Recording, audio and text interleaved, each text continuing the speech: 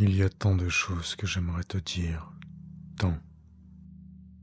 À toi, comme à tous les autres. Et même si je ne peux pas, faisons comme si, pour une fois. Je te connais, Léa, dans les moindres détails. Cela fait longtemps que je suis là à t'observer. Tu m'espères.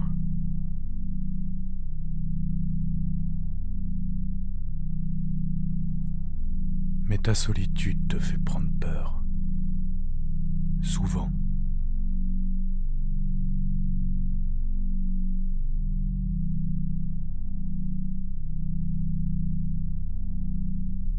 Ton petit rituel du matin, tu mets l'un de tes morceaux préférés. Toujours le même à cette heure-ci. Sûrement l'un des plus mélancoliques de ta collection. Pas le meilleur pour commencer la journée selon moi, mais cette musique semble t'apaiser. Tu ressens ce besoin de mélancolie comme une sorte de zone de confort. Autre exemple, tous les matins en partant travailler, tu le croises. Pauvre Arnaud, il espère, jour après jour, que tu lèveras les yeux vers lui, mais non, tu l'ignores. Été comme hiver, tu te rends dans ta boulangerie préférée, et là, tu achètes presque toutes les viennoiseries. Croissants, pain au chocolat. Comme c'est adorable. Tu penses que ça aide tes collègues de travail à bien débuter la journée. Oui, c'est adorable. Naïf, mais adorable.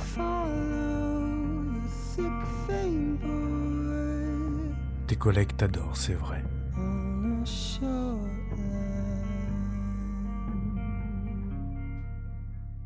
Toutes ces petites intentions portent leurs fruits et tu es une source constante de bonheur pour eux.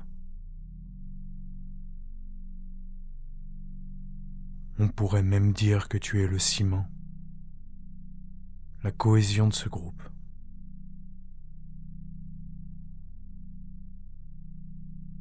Ta positivité et ta joie de vivre en sont témoins.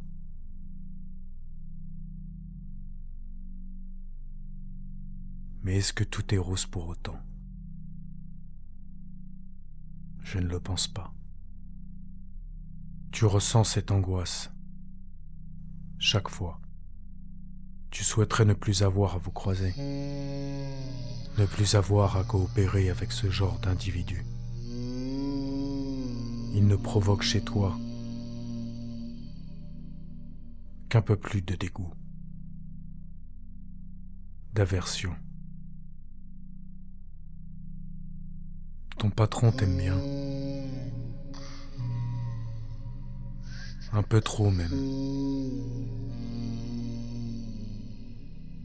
Il t'a donné le surnom de « favorite », mais tu préférerais qu'il ne t'appelle pas comme ça. Ça te gêne. Beaucoup. Mais tu préfères ne rien dire parce que tu es comme ça. Discrète. Gentille. Et que tu ne veux blesser personne, même s'il le mérite. Tout comme lui. Toutes ces petites violences du quotidien, tu encaisses et ne rends pas les coups. Mais un jour tu craqueras, c'est sûr. Il te faut juste le bon déclic.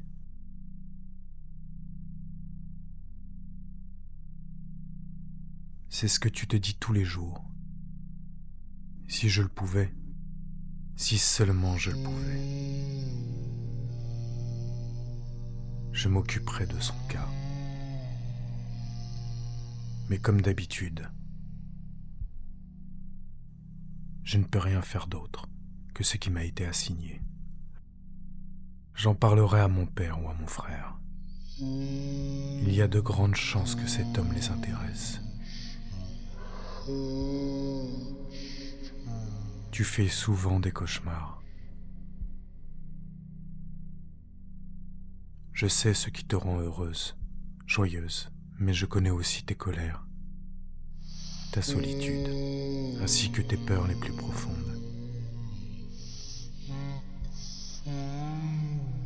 Ce sentiment d'être constamment observé, suivi, sans le savoir, tu rêves de moi. J'apprécie cette petite attention. Tu as de l'instinct, oui. On ne peut pas dire que tu aies tort sur le sujet, mais rien n'empêchera ce qui doit arriver. Mais ce n'est pas de moi dont tu devrais avoir peur, ni de ce qui va suivre. Une nouvelle aventure s'offre à toi. Voyons voir comment tu t'en sors. Je sais tout de toi, Léa. Tout. J'ai appris à te connaître. Et tu es si prévisible. Comme toi, j'ai moi aussi mon rituel, vois-tu. Nous aurons ceci en commun, dirons-nous. J'ai réellement apprécié ce contrat, mais je dois y mettre un terme. J'ai eu plaisir à fabriquer cette balle. Spécialement pour toi, Léa. Laisse-moi juste te dire une dernière chose. 5 fois par semaine, tu empruntes ce même itinéraire. Tu croises Arnaud que tu ne regardes jamais. Prévisible et répétitif, comme le reste de ta vie. Mais pas aujourd'hui. Voilà mon petit coup de pouce.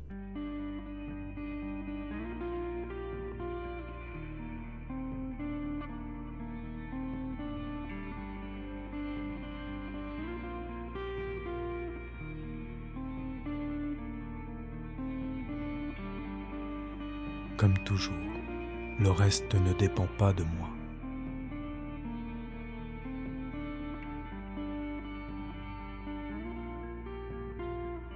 Au revoir, Léa. Prends soin de vous.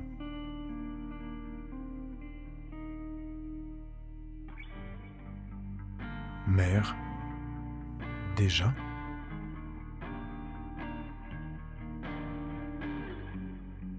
Me surveilles-tu également ?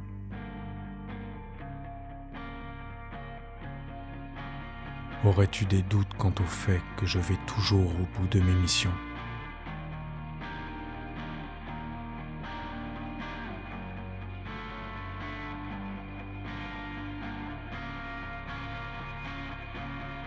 Tu as juste une envie, celle de me charger d'un autre contrat.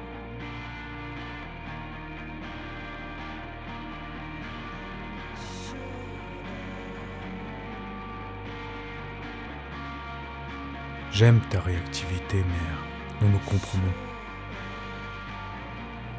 Surtout lorsque je n'ai pas à faire le tour du monde pour acquérir ma nouvelle cible. Bonjour Samuel.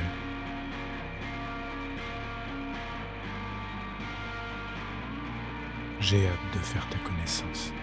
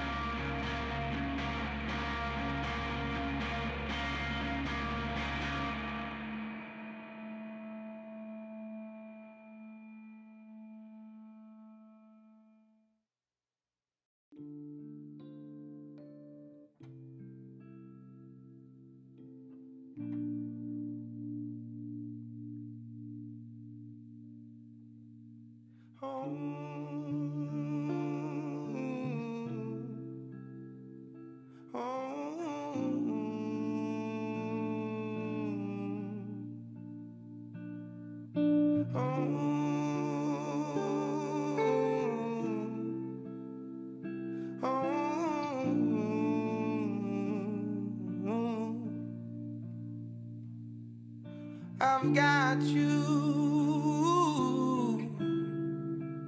under my skin.